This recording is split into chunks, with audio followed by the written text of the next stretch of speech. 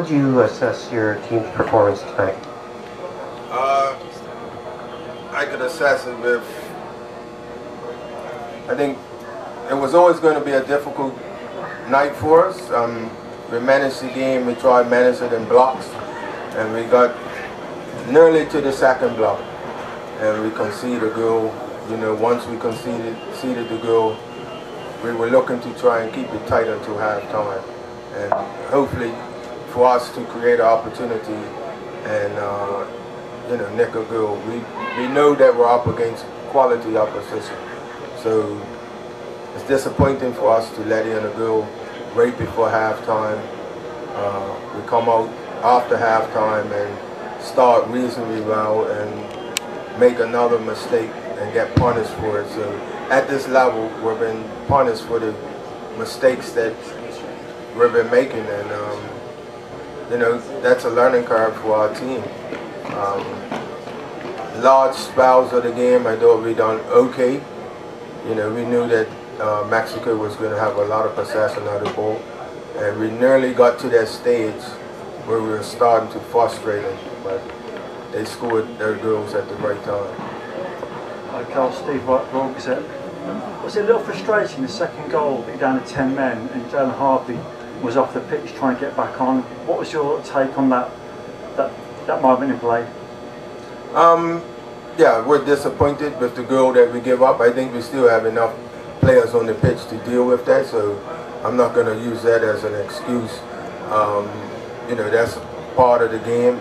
We didn't deal with the first ball, and we didn't deal with the second ball, and they punished us for it.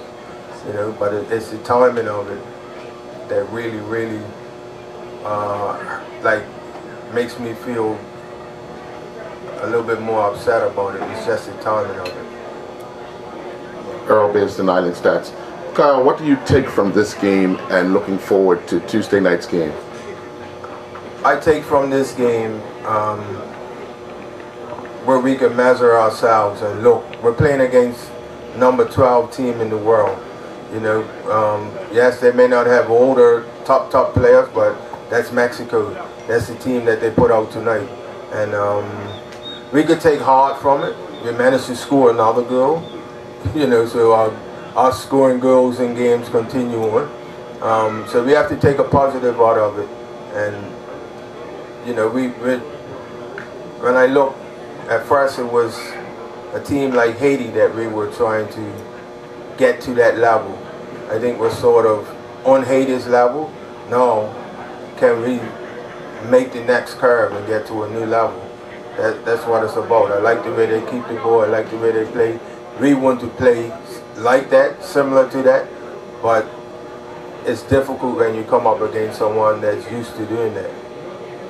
I mean, I watched them play against Argentina, and they had more of the ball and lost 4-0 to Argentina. So it's, you know, it's a learning curve. I was impressed tonight with Bailey's performance. Again, he played like a player who perhaps should be playing at a higher level than he is. Yeah, well, we all know Dale should be playing at a higher level. It's just unfortunate that it's not. That's the way it goes for players. It's all about taking the opportunity. He had the opportunity, and it, you know, sort of slipped away from him. And I also thought Dante Brangman had a very good game tonight as well at right back. Ian and Coach, how did you feel about the handball, the penalty call with the new rule being in place? Yeah, it's something that we have to just accept, because it's going to happen for us one day. And you know, fortunate for us, they hit the upright, and you know, it didn't result in a goal. So we have to accept that, and we move on.